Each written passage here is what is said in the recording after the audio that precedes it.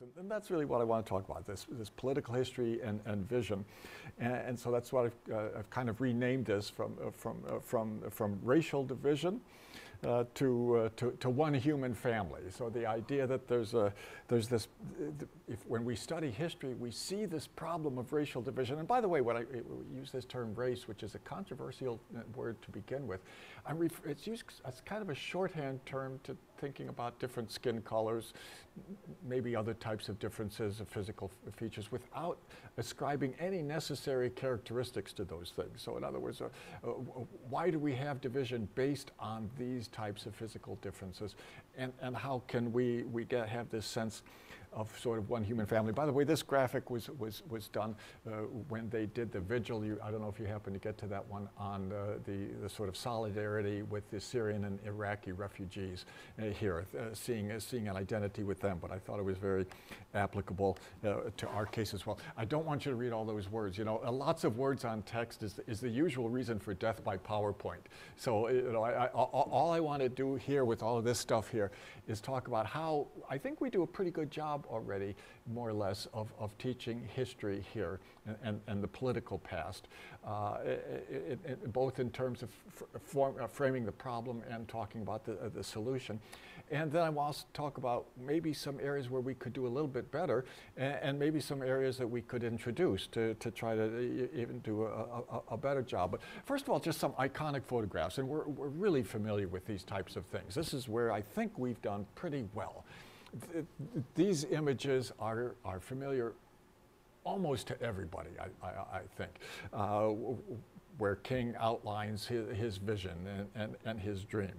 And of course, other great leaders at the famous Freedom March back in 1963 did the same thing. John Lewis, who is still an important political leader, was there along with a lot of other people. And then other iconic photographs, rather than talking about vision, talking about what the problem is, the hostility towards other racial groups, and this history of violence and oppression, which certainly we get from the past. And so we get both vision and the problem coming from the study of history. Here, a few years ago, 2008, there was a lot of talk when President Obama was first elected, and a lot of hope that maybe King's vision for a world in which we judged each other by the content of our character and not the color of our skin was finally being realized. And had we entered a post-racial America, and this vision was the vision being realized in some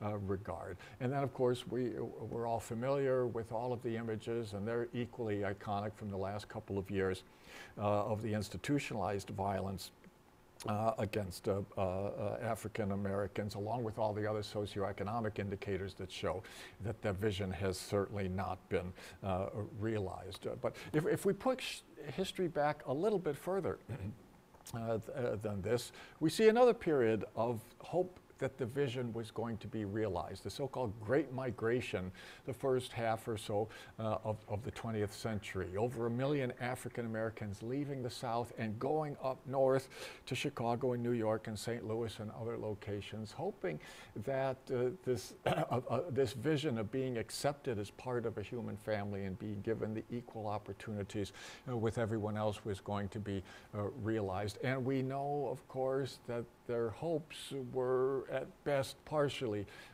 realized, that the realities of segregation in the northern cities and lack of opportunity was just as pronounced and sometimes even more rigid than they had been in the South. And when we push the story back even a little bit further, then the question is, well, why are they all leaving the South? And we're familiar, again, all kinds of iconic images that we're all pretty familiar with, of just the humiliation of having different drinking fountains or different entrances to theaters or different waiting rooms. You had all of that, all the way up and to the really serious types of tragedies, with thousands of lynchings that go on, virtually all racially motivated. And so these images, I think, are disconcertingly well known and iconic for all of us. You push the story back a little further, you have another period of vision. and of hope, where you have white soldiers in the Civil War singing songs like the Battle Hymn of the Republic, in which they say, "As he died to make men holy, let us die to make men free." And once the purpose of the Civil War isn't only about restoring the Union, but it's also to free the slaves, and it took quite a while for that to be the case, then you add that vision to the purpose of the Civil War. And it's a fascinating history, as we all know, and Lincoln was real torn by this, you know, and exactly how to balance those two great goals of union and freedom together in this case. But he does end up with the Emancipation Proclamation.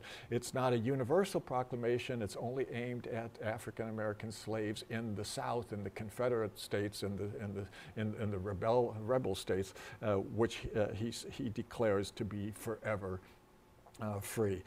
But then after the Civil War, almost immediately, one of the first things, we have the abolition of slavery and the 13th Amendment to the Constitution. And of course, the whole slavery, pushing the story a little bit back. Although this marks the end of slavery, we have that centuries-long experience of slavery here in the United States, which has such enormous importance for us. And I think that we're relatively familiar with that story, that we've done a pretty good job in thinking about that and showing what the fundamental problem has been in race relations and the slave trade going all the way back to Africa and the transatlantic passage, in which some 500,000 Africans were forcibly brought to become enslaved here in the United States, another 10 million or so being brought to the Caribbean and South America to be enslaved. And these are the stories that I think are generally pretty well known. And I think by and large our educational system has done okay with this, and given all the improvements that maybe could be made. What I'm interested in is even pushing the story much further back than that. This pushes the story back, you know, say 5 centuries or so. And that's a pretty long ways to push the story back. But history doesn't begin 5 centuries ago. So what can we learn about the problem, and ironically, maybe a way out of the problem if we look even further back? And there's kind of 2 levels of that that's worth thinking about, it seems to me. And here's where, instead of us doing a good job, we do sort of a good job with history, and that's looking at, and we do have some courses here that are available that will cover this, but I think most of our students can get through Villanova without studying the pre-colonial African empires and civilizations, and there's a great number of them. We do a pretty good job, for example, with the ancient and medieval periods in the Mediterranean regions and in Europe and so on, but in those same time periods in non-Mediterranean and non-European areas, I don't think we do quite as good job in most of our settings. So, I mean, how many of these civilizations can we rattle off? We can say quite a bit about, you know, the Palestinian area, or Palestine, or Israel, or ancient Greece, or ancient Rome, or so on, and we're pretty familiar with those stories. How familiar are most of us with these types of stories? And we're familiar with the great architecture, where, you know, we know the various temples of in Rome and so on, but how familiar are we with the architecture, or with the art? You know, we're familiar with some of the great artists in the Mediterranean, the Europe, but how familiar are we with those in the pre-colonial African civilization? So that's one area we do sort of okay on, but it's not really very well. I think where we don't have much, as far as I know, in the college, is when we push the story even further back than that, which I think has a lot of implications for the origins of race. How can we think about race? Which is such a difficult concept to talk about, race and ethnicity. Traditionally, race, you're thinking of so-called biological terms, and ethnicity about cultural terms. But how should we think about race and ethnicity And when we view it through these lenses of the last 500 years, maybe when we add the pre-colonial African empires, but where does race come from? I mean, why do we have these different races? And if we can understand that, how can that help us gain maybe a better sense of a vision of the way forward? And that's where we have a couple of courses in our biology department, for example, on human evolution. But to my knowledge, and I could be corrected, I don't think that we have much, if anything, in the College of Liberal Arts, which covers this sort of material. And I just wanted to talk a little bit about that and pushing political history way back to the origins of humans. What's interesting to me is the account that the physical anthropologists have been giving us about where we come from, and in fact, what's the origin of all currently living humans, whether they're black, white, or anything else, any range of skin color, any facial features, any body types, you know, if we're all Homo sapiens, we're all humans, and that in fact we have a common origin. And this is, it's not a mythical account, but it's a scientific account based on evidence. And so what is the vision that comes out of pushing the story back to the origins of Homo sapiens and before? The physical anthropologists tell us that Homo sapiens, our species, has been around maybe for around 200,000 years. And then we have all kinds of extinct hominid or hominin groups, other groups that sort of look like us. They're bipedal and they have opposable thumbs and our other types of characteristics. They're all extinct. So our closest living relative, the physical anthropologists tell us, is the chimpanzee. It's not that we evolved from the chimpanzees, it's that we had a common ancestor with the chimpanzees about 7 million years ago. And exactly the relationship between the different species, between our common ancestor with the chimps and ourselves is not absolutely clear, although, you know, Australopithecus and Homo habilis and Homo erectus and then Homo sapiens is usually the line that it's suggested to be in, but it's a little bit more of a thicket than that sort of thing. But there is this progression or this evolution of different types of hominids. And where does race come into this? I mean, where did we get our skin colors? And that's what I kind of wanted to start with. And what are the origins of race? It seems as though our common ancestor with chimps, it's a pretty good guess that they had relatively light-colored skin. Chimps have light-colored skin. Now, why would that be the case? And then, essentially, when we start to become the so-called naked ape, one of the interesting evolutionary changes as these species develop is that we lose most of our fur and our hair. The difference between fur and hair is you've got a number of hairs coming from one follicle, and hair, there's one hair coming from a follicle. But we become largely the hairless ape. Except, you know, a few places, you know, but most of us, it's just skin, you know, with tiny little hairs that don't make any difference. That actually has a big impact on us. And the one explanation or one interpretation of why we have light skin when we have fur, or the primates have fur, and then it becomes dark skin, is as we all know, radiation is a problem. We're all told to put on lots of sunscreen when we go into the sun because it could give us melanoma, it could give us skin cancer. That's the problem with intense exposure or long-term exposure to intense sunlight, which you're going to get in the areas where hominids were first evolving, which is in East Africa. Most of the fossils are found in Ethiopia, Kenya, Sudan, and so on. Areas which get pretty intense sunlight, where if you don't have melanin, the pigment which gives blacks their skin color, if whites are in that sort of setting, you're going to get more skin cancer. Melanin becomes sort of a natural sunblock. And in other words, blacks are going to get less cancer in intense sunlight areas such as East Africa than whites would. They're going to survive better. There's a natural benefit to having black skin there. Once you move north, such as my ancestors did, they ended up up in Scandinavia, where there's much less sunlight, and you can go for long periods with very, very dim sunlight. The melanin blocks out the sun, which is fine in Africa. But then, if you don't have enough exposure to sunlight, you get less vitamin D. You know, we're all told we're supposed to get 20 minutes of sunlight a day now to have a vitamin D, because that's what helps with the processing of calcium so that you can have strong bones. You tend to get rickets if you don't have enough vitamin D.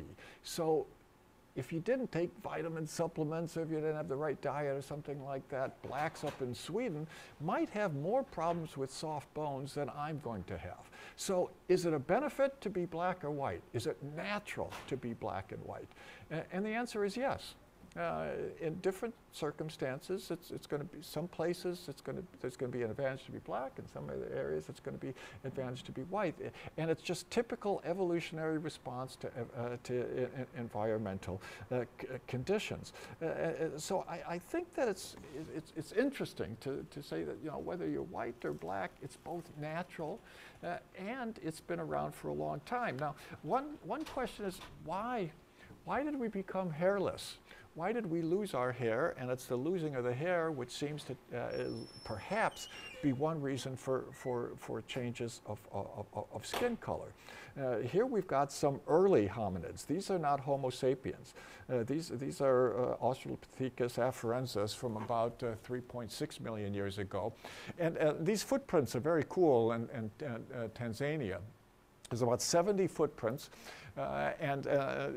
Clearly you've got a larger person walking next to a smaller person. And there's been a lot of discussion about how to interpret that. Was it an adult and a child? Was it a male and a female? You had more pronounced sexual dimorphism at that point. In other words, there was greater size difference between male and female than what we have now. There's a slight sexual dimorphism now, but it's not as pronounced as it still is, for example, among the apes, where it's still very pronounced.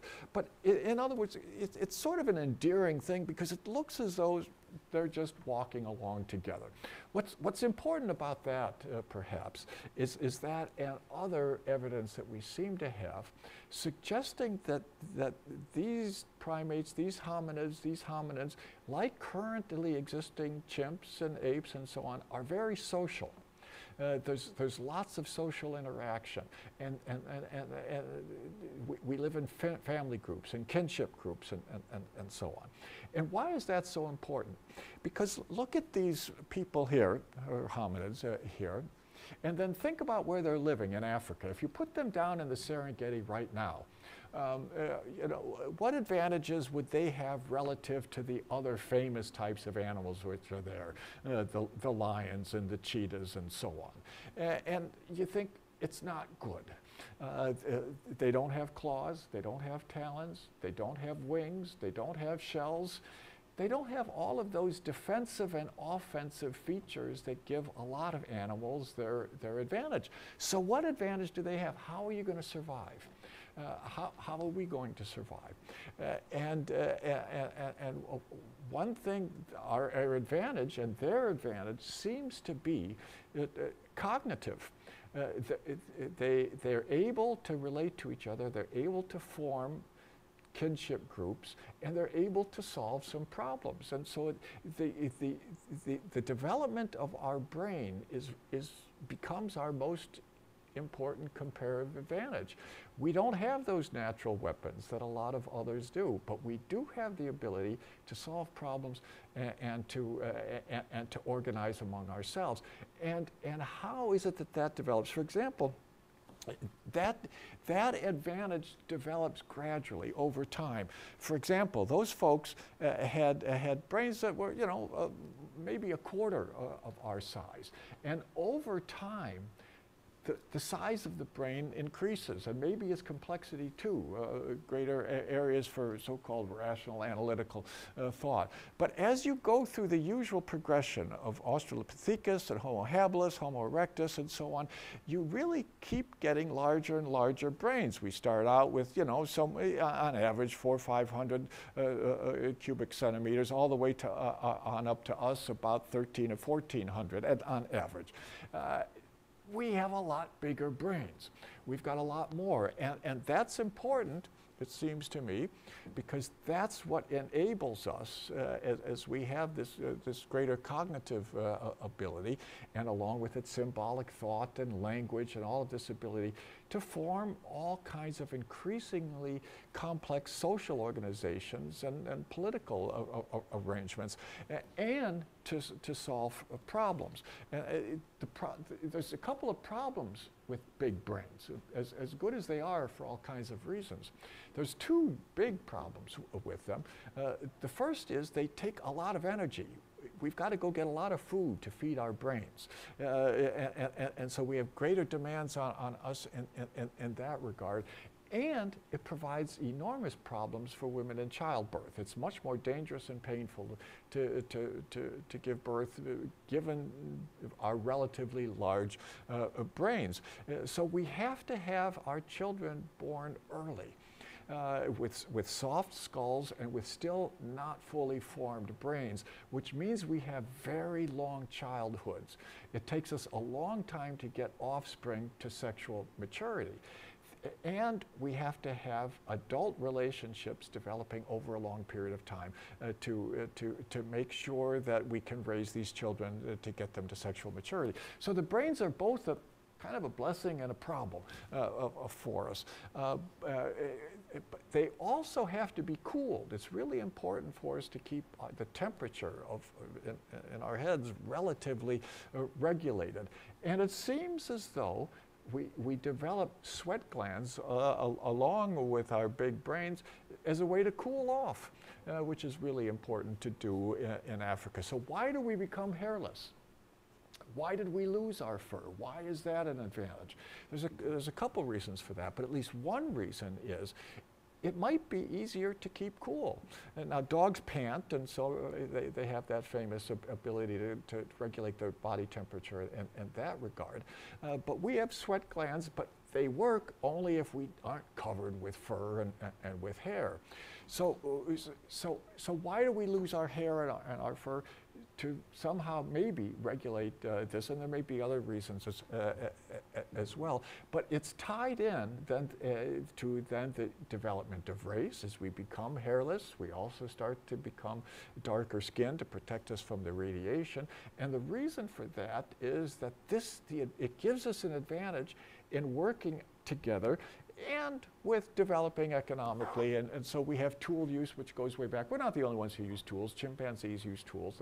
They strip twigs from trees and take off the leaves and put it into termite nests, and the termites grab onto it to defend the nest, and they pull it out and eat the termites. So they make and use tools, unlike baboons, which don't. They just wait for the termites to emerge. So our closest relative will make and use tools, so we're probably making and using tools throughout this period. And we keep making and using more and more sophisticated tools as that goes on. So there's other reasons than just being social. There's also, and then there's artistic reasons. I'm really fascinated by this. These are from a cave in South Africa from somewhere 80, 90, maybe 100,000 years ago. And what's interesting to me, this is a very small piece of rock. It would fit in your hand. But whoever made that thing, as you can see, was interested in patterns. It's not just random scribbling here. Somebody took time to etch this kind of fishnet pattern on there. So whatever they're thinking, they're observing patterns, they're creating patterns, and then these shells are interesting because they were found there as well, and they had these holes drilled in them. You interpret those as you want, but were they kind of strung together with some sort of a little rope or something and then used for personal adornment, whether for beauty or for some sort of ritual purpose? But you start to see here, you see here in Africa, about 100,000 years ago, the development of culture. The development of learned behavior, and its development, it's not the origins, because even chimpanzees have learned behavior. There's ways that they gain access to food which are different from one troop to another troop, so that's been around maybe for a long time, but the artistic expressions, the tools and so on, get more and more complex. But in Africa, when the hominids are evolving, all of that is going on. It doesn't take. It continues when they leave Africa, but it goes on there. So anyway, what I'm interested here is when you push the story this far back, hundreds of thousands, maybe even millions of years, you get a few lessons, the lessons from history. One is we really do have a common origin, we all have descended from this group, that racial differences are natural, and that they emerge from our ability to be social and create social communities, which strikes me as extraordinarily important. Then you've got just to change tacks just a little bit. And to look at, all right, so we start with evolution in Africa. One of the big issues that the physical anthropologists have dealt with is where did all these people come from? We got people all over the world now. And they're different races with different skin colors and different body types and different cultures and different languages and all kinds of differences. So where did they all come from? It's a question that we've been asking for a long time. The whole Tower of Babel story and the Bible is based on that question of where did all these people with different cultures and different languages come from, and how did they all get here? And it's one of those things that we've been asking for a long time. The rule, and one of the debates that the anthropologists have had is that they said Homo erectus, that hominid species that comes before Homo sapiens, left Africa and got as far as China and elsewhere. And so one of the questions is, did Homo sapiens evolve in different locations independently? Do current Chinese people go back to the Homo erectus who lived there 1 million years ago or more, and do current African people descend independently from other groups of Homo erectus who lived in Africa at the time? But do you have independent strands of evolution? Excuse me. And the consensus now is that doesn't seem to be the way, that Homo erectus, like one more hominid group, went extinct. I mean, 99% of species or more that have ever existed are extinct. I mean, species go extinct. They have lifespans really like individuals do. So it's nothing really remarkable that a species should go extinct. And it's also not remarkable when you think about how few advantages hominids had when they don't have talons and claws and fangs and wings and shells and so on. All they've got are relatively small brains. So they went, it seems as though the common wisdom is that Homo erectus went extinct. And where Homo sapiens, where our kind developed, are still in East Africa, where most hominid species had evolved.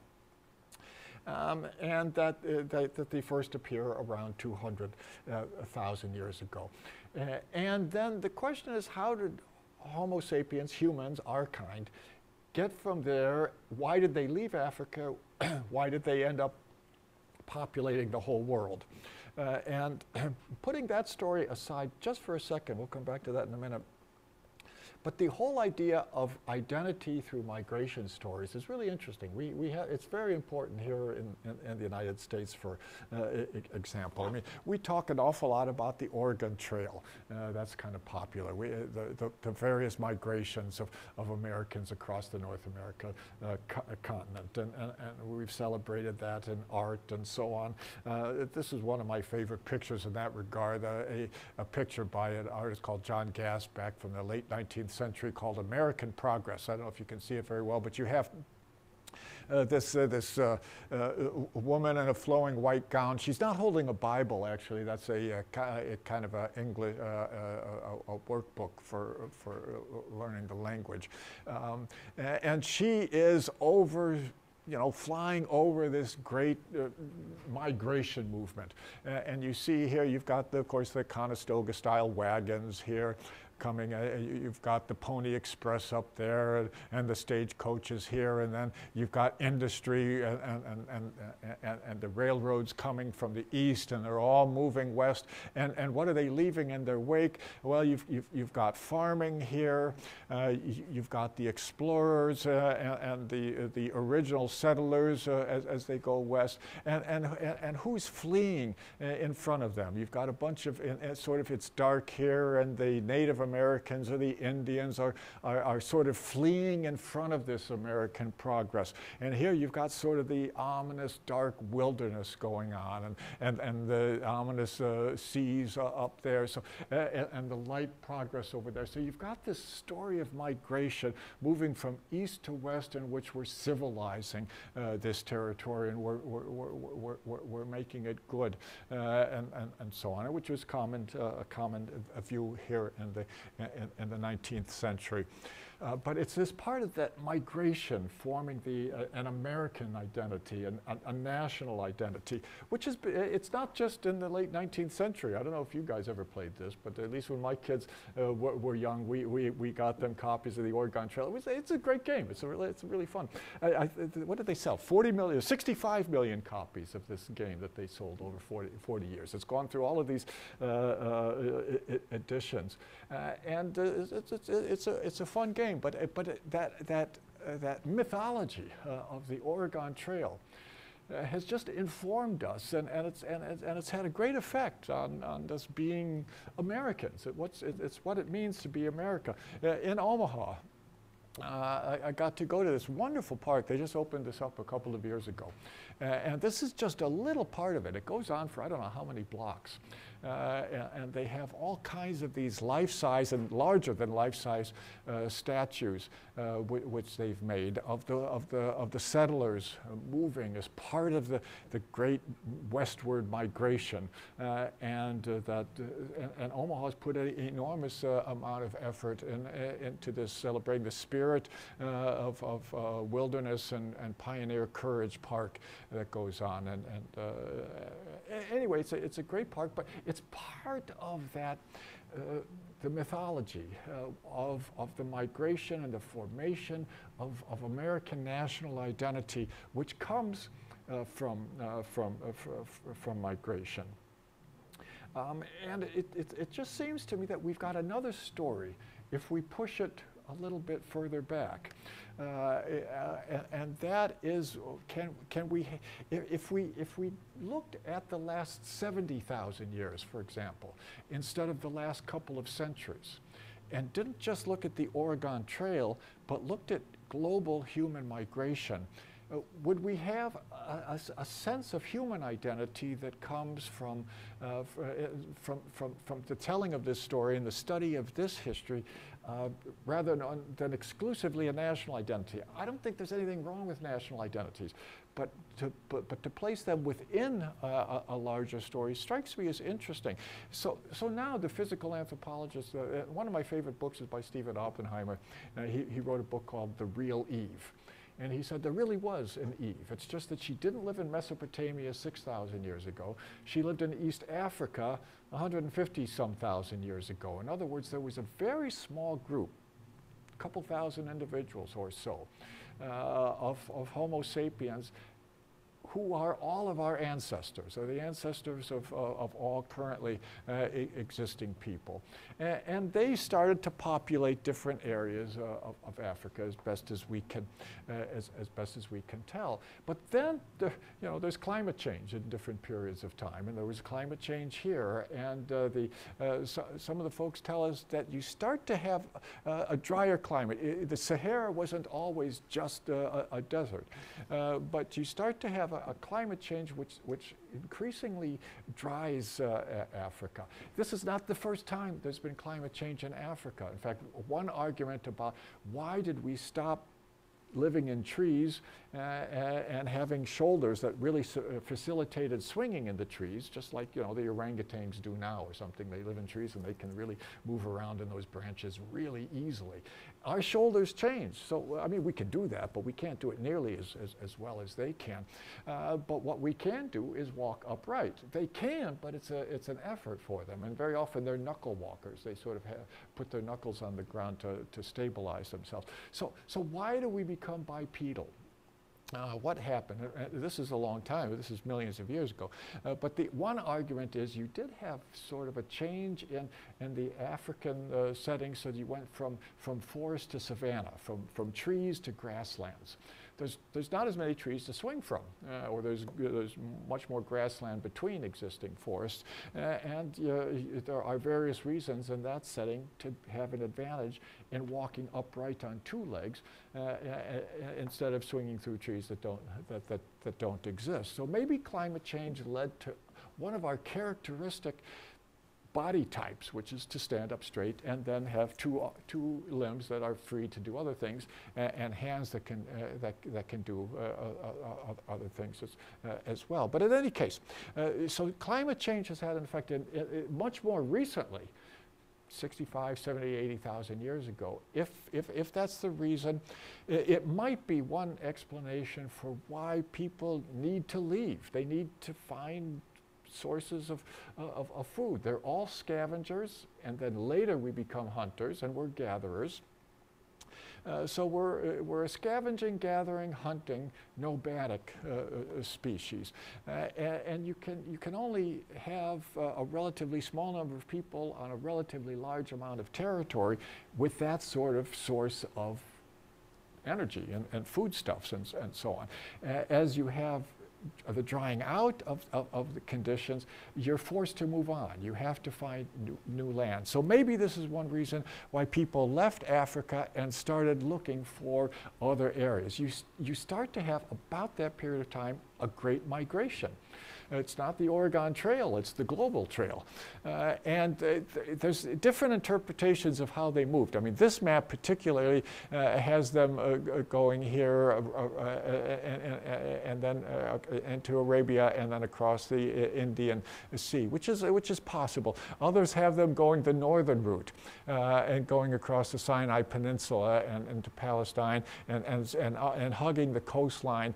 But in either case, it seems most likely that the route is up here and then following the coastlines more or less here along Asia and then in South Asia.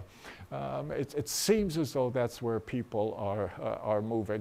And then getting to Australia about 50,000 years ago, which is really impressive because there's no land bridge, even at this point, between these islands and Australia. The only way to get to Australia is to sail there somehow. And a fairly decent distance. You're not just hugging the coast. I mean, if they took the coastal route, did they go across the Indian Ocean like that? Maybe, maybe not. Or did they stay along the coast, even if they had canoes and something? It seems maybe a little bit more likely. But they couldn't hug the coasts to get to Australia. So there, it's pretty open sea sailing. But we do know that humans get to Australia by around 50,000 years ago. And then after that, they start making their way up into Europe. some 40,000 years ago. When they try to move north here in Asia, of course, then they run into Siberia, which is not any fun to cross. And it takes a long time to figure out how to do the things you need to do to survive a crossing across Siberia, which is, really a forbidding place. So first you have to have a cultural development to learn how to produce the type of clothing and so on, and have sources of food in this tundra so that you can get across Siberia. And you had to have climate change again, which makes a big difference.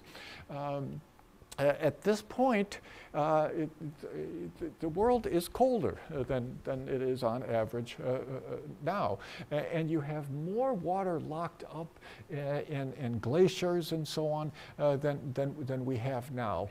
Because so much water is locked up in frozen water, in ice. In fact, at this time, you have ice sheets which come down even to where we are, maybe a mile high. I mean, we're living under an enormous glacier here at this point in North America. So half of North America is under a big glacier. And because you've got so much water locked up in ice, on the continents and in the poles and so on, the sea levels are lower than they are now. And when you lower the sea levels, you expose land that now is covered with water. So there is, at this point, a land bridge, Beringia, between what is Russia now and Alaska.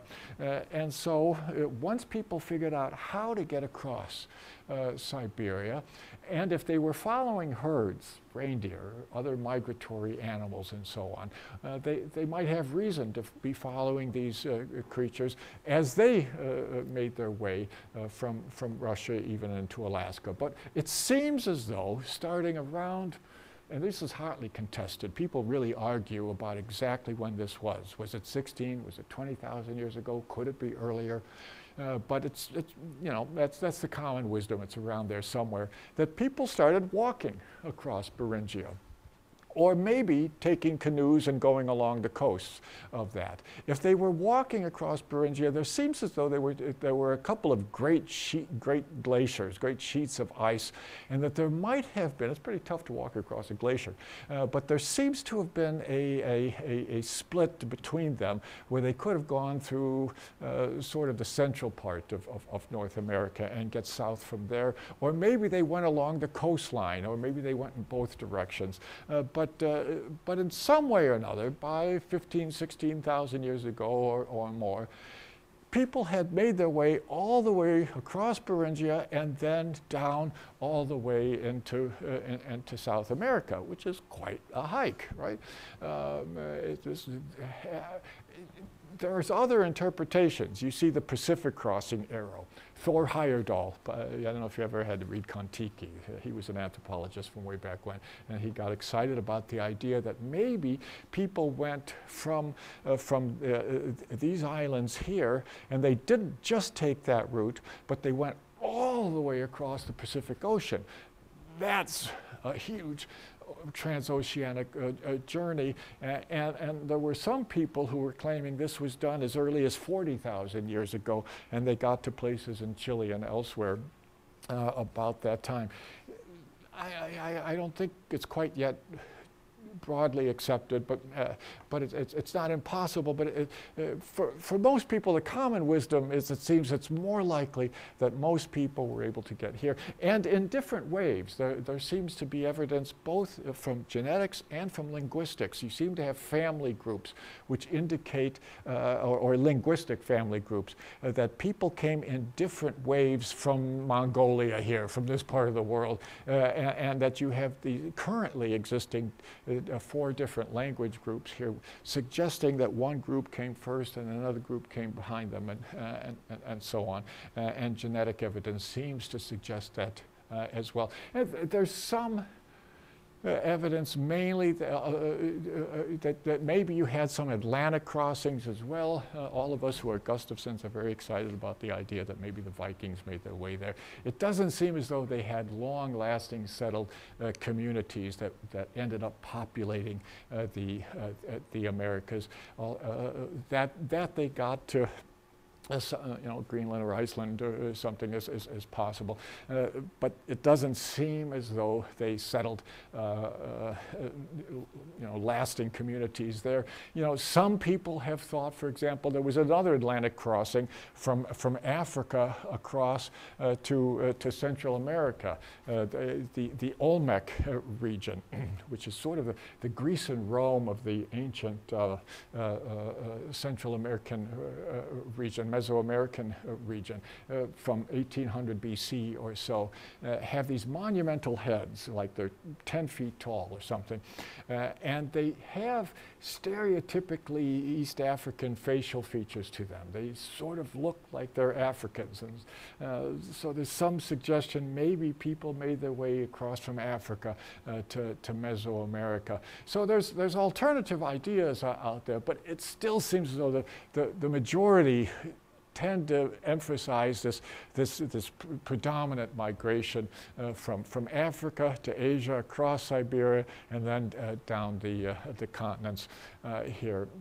Which was also made possible because the North and South American continents used to be separate until Central America formed about 3 million years ago. So that wouldn't have been possible had people shown up before that, but there weren't people before that, so that's okay. But all of that is simply part of the idea of this great migration, maybe the first era of globalization.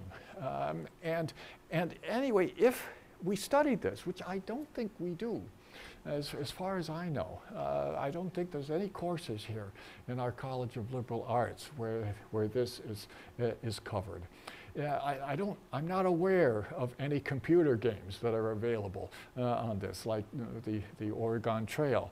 I'm not aware of parks that are made in celebration of what is really an impressive migration. Now, it took 70,000 years. It didn't just take a century or something like that, or so. It took tens of thousands of years, but and we don't have the stories because there's no written accounts of this. There's no writing until 5,000 or 6,000 years ago. So the vast majority of this story can only be told by the limited archaeological evidence that exists, by the genetic evidence that exists. We don't have people's names. We would have to have novelists putting together historical fiction, which is maybe based on true events, but which the specifics are the types of things that we would have to sort of construct.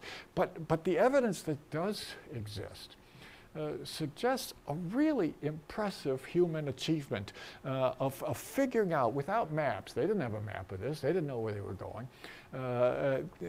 They had to solve all kinds of problems along the way. Siberia would be just one of the problems that they had to solve.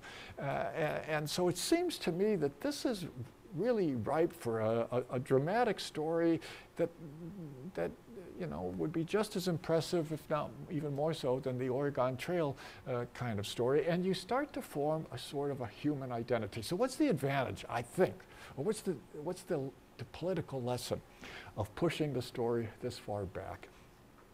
And I think that as you study the evidence for it, you can't study primary documents.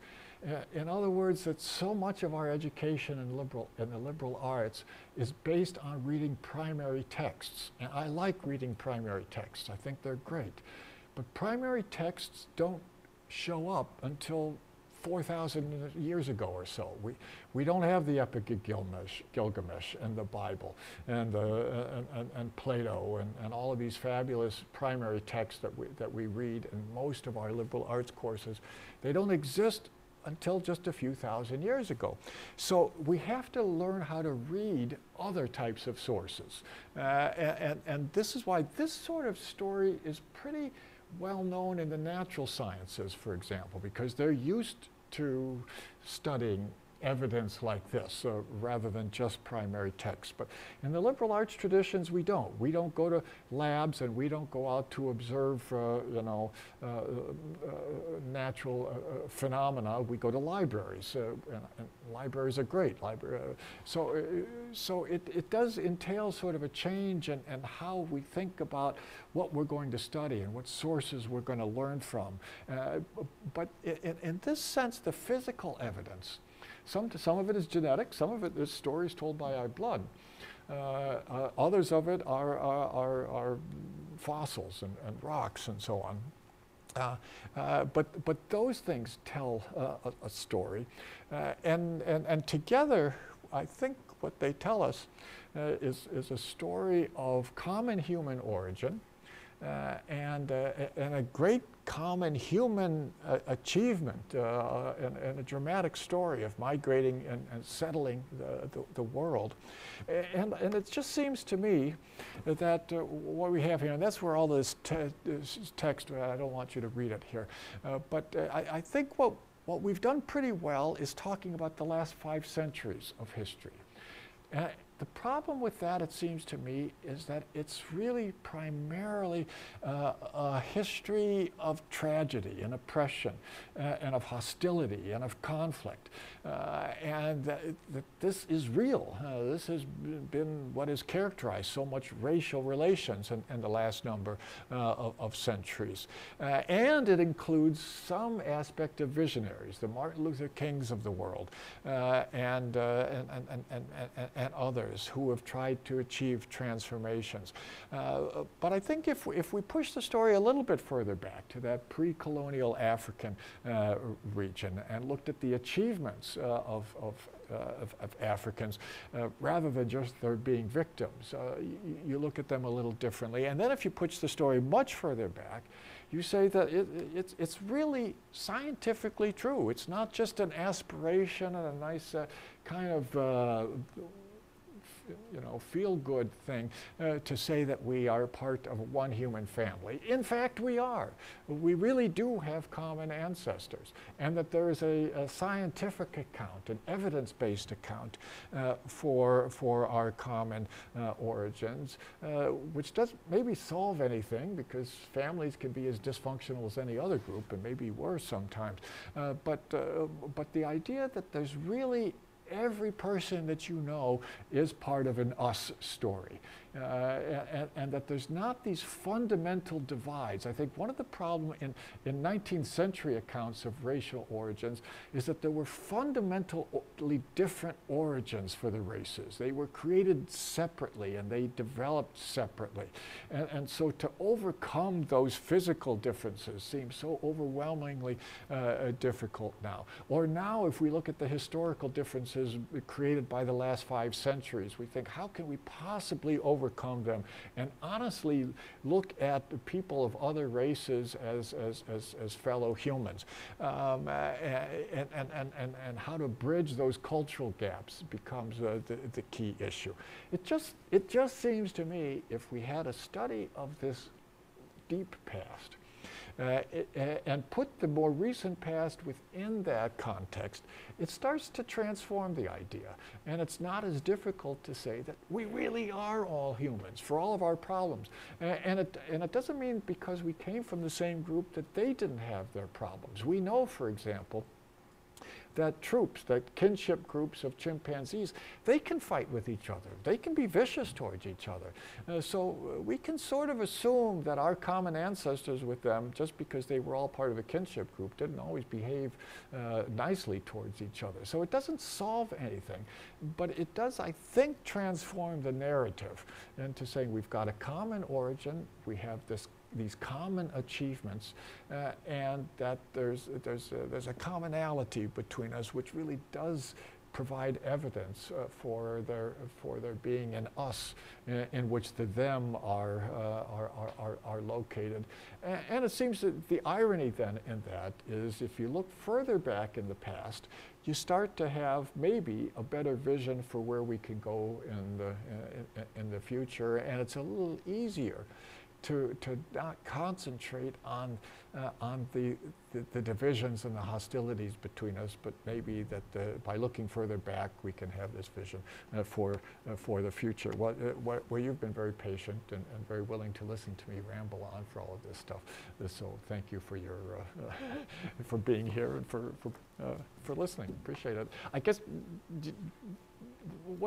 Can I ask you any response? What do you think? Maybe you've already studied. Maybe this is all familiar to you. What's your response to any of this, if I can bother you and ask? What do you think? Yeah. Yeah. No, I really like how you go back and look at like history and gain like perspectives from that. Because I've only really looked at up to probably Plato, the Greek era, but I really haven't looked much deeper than that. And you definitely gain a lot of perspective when you do that. So I like that one. Yeah, I mean, and I'll have to say this was my educational background. I was a philosophy and history undergrad major. So, I mean, I started the story with Gilgamesh and Plato and the Bible, and I love those sources. That's what I've spent my life doing, is reading that kind of stuff. So I in no way am sorry that I've spent so many decades doing that, because I mean the whole written record of the human past is a really, really important achievement for us. But I do think it's a shame that and it sounds like your experience was very similar to mine. I got my PhD and I was teaching for a couple of decades before it finally dawned on me there really was a past before 2500 BC in ancient Greece and so on. And that past goes way back.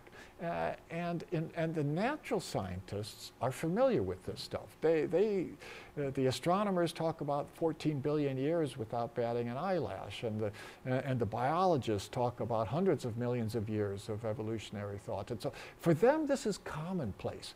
For those of us like me who come out of the arts tradition, we just have, we've heard of it, we're sort of vaguely aware of it, but we just haven't had it incorporated in our educational background.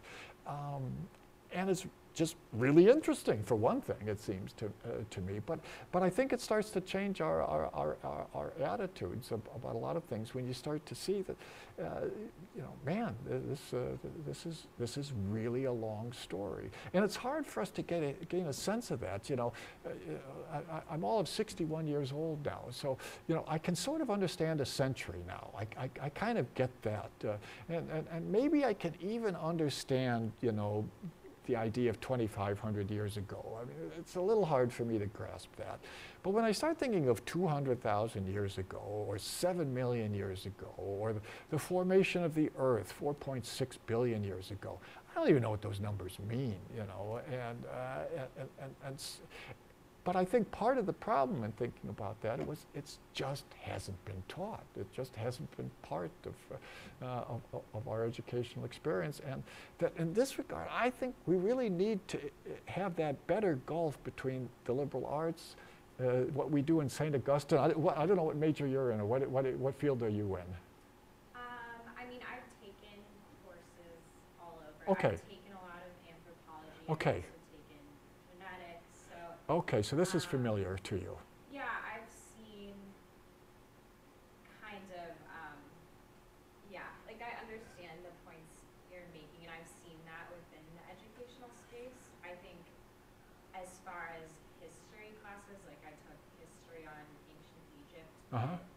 I think it's still told from a very Eurocentric Western point of view, which kind of can flaw the argument. And I agree that we have like no classes really on pre-colonial Africa, which I think really provides perspective on like what the empire is, because we're always studying the European empire, but I think you brought up the good point where there are these huge empires all over the world that we never look to. We never look to the art there, the architecture there.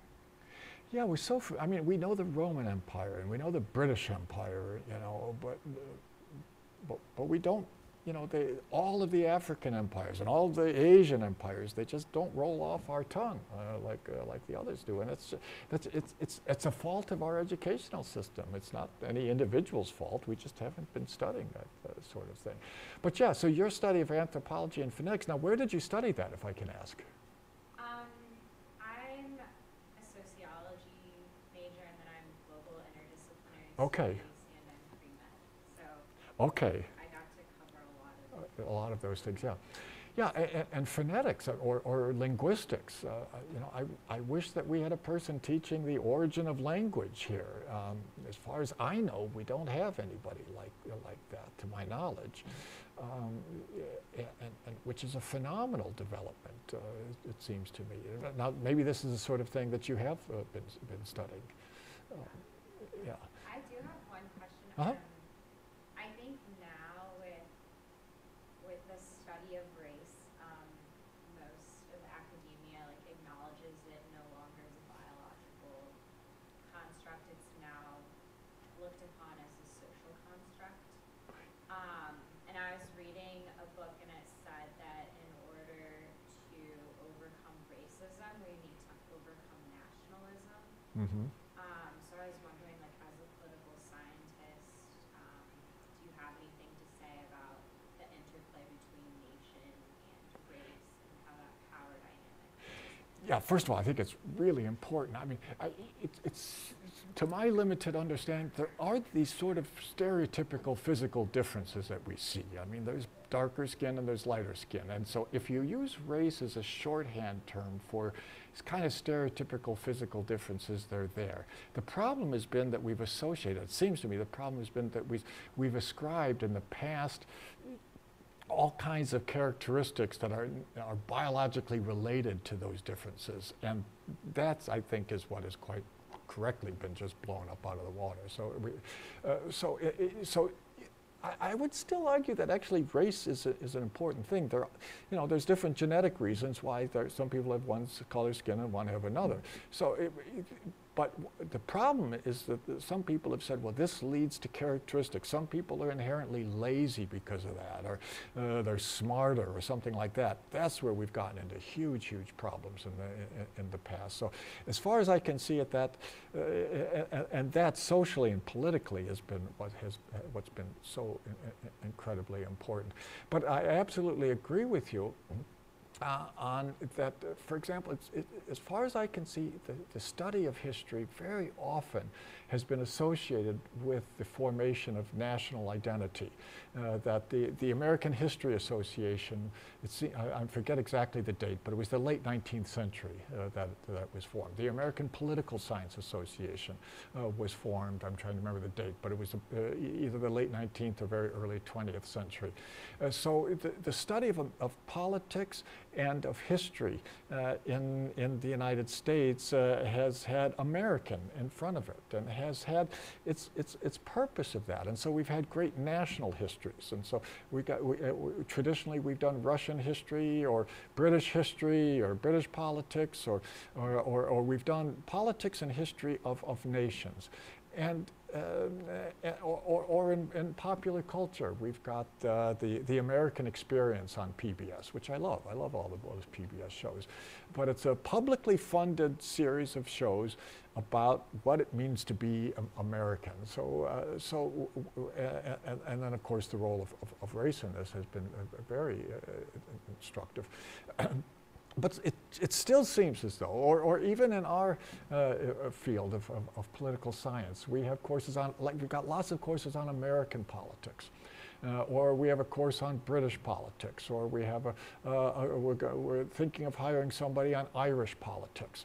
All of that stuff is great, but it does tend to be studying politics of nations. And stereotypically, I don't think it's so much true anymore, but history courses very often were national history. So I think a lot of people have thought about, okay, so what, is that the way we should be studying these things? And then you've had the development of social histories, saying that what we really need to do is not look at the histories and the politics of nations, but of social groups, of the differences among us. And there's labor history, and there's black history, and there's women's history and politics, and all of these different, looking at particular groups. And all of that is real, but it still seems to me that what the takeaway message from those is it tends to form identities associated with social or economic or gender groups or something, all of which are real and which exist. What I'm not aware of is that we have a course on human history. Maybe I'm wrong, but I don't think that we do. And we don't have a course on human politics. We don't have political anthropology in our department. We have comparative politics, for example, but what do we compare? If you look at almost every textbook on comparative politics, it starts out with a bunch of themes: democratization, authoritarianism, the role of executives and legislatures, and so on. And then the book ends up with a bunch of case studies of nations.